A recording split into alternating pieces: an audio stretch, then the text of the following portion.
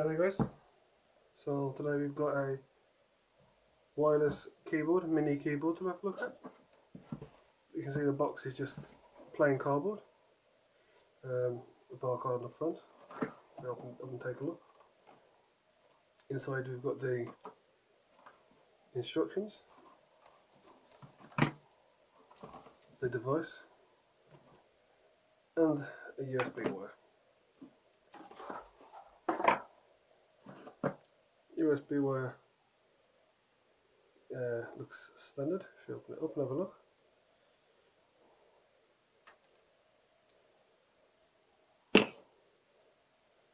So it can be used either through a phone, plugged into a phone with a micro USB, or through a normal and usual USB.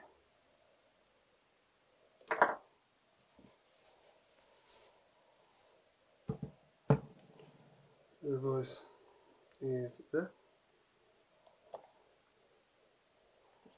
and then we have a small instruction manual, user manual for the media keyboard touchpad.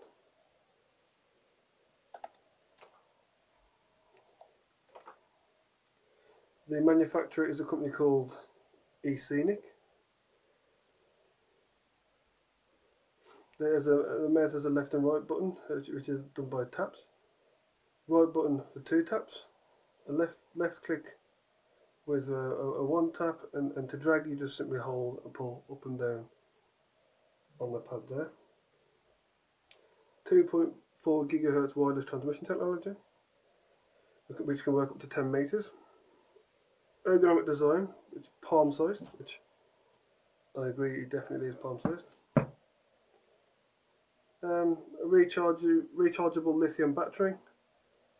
Supports up to 180 hours of continuous use, and a wide compatibility from Xbox 360 and PS3 through to Android, Linux systems, just any normal PC or laptop. Right, just hold on to this device. See if I can.